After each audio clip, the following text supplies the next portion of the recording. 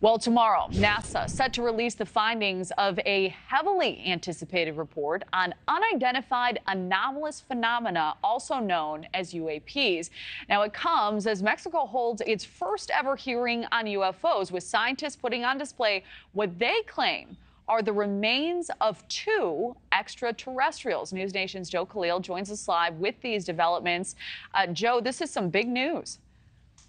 Yeah, Kelly, we got big news on multiple fronts here globally on the UFO story. So let's start with NASA that you referenced off the top here. Tomorrow, the agency is going to be releasing its findings on UAPs. Because of significantly increased reports and sightings, last year, NASA put together this team to study the phenomenon, figure out what's real, what we know, and what is still a mystery. And after almost a full year, we are going to finally get that report tomorrow. Now, before that, we expect NASA officials, including the head of the agency, Administrator Bill Nelson, they will be briefing reporters on their finding as well. We are going to hopefully be there, be able to ask our questions. We spoke exclusively today to UFO researcher and filmmaker James Fox about his expectations for NASA's upcoming report tomorrow. Here's what he told us. Initially, my expectations were somewhat high because of the statements that Bill Nelson's been making, head of NASA. He was making very compelling statements on the difficulty to explaining some of these unidentified aerial objects that defy physics as we understand it. You know, he acknowledged the tic-tac. He said he'd met with the pilots and that they couldn't explain what that thing was or where it came from. So then when I found out that they were not going to have access to the classified files, my expectations lowered quite significantly.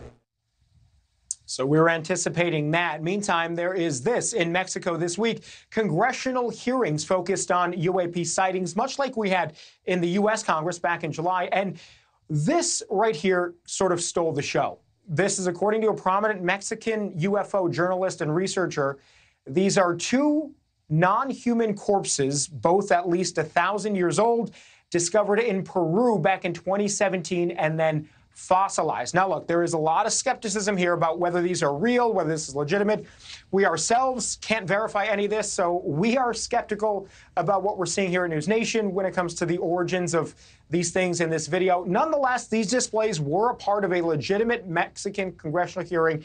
Ryan Graves, the former Navy pilot who actually testified before the U.S. Congress back in July, he was also there sharing his story and his experiences with UAPs, Kelly. So, I think a lot of work still having to go into whether or not these things are real. Mexico's Congress debating whether they're going to be enhancing a law that would essentially make Mexico the first country on earth to say explicitly that they believe in extraterrestrial life. So a lot happening just south of our border there, Kelly. All right, you can understand the skepticism. Joe Khalil, thank you. Thank you for watching. Go to newsnationnow.com to find News Nation on your television provider. And don't forget to click the red subscribe button below to get more of News Nation's fact-driven, unbiased coverage.